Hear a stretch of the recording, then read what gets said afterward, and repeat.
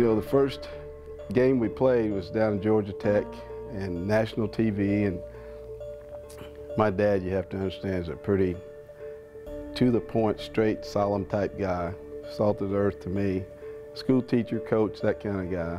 And I was telling him about how many yards I'd thrown for and what I had rushing, and he stopped me right in the middle of it. He said, "Son, all that means when you can recite that kind of stuff is that you've got a good memory.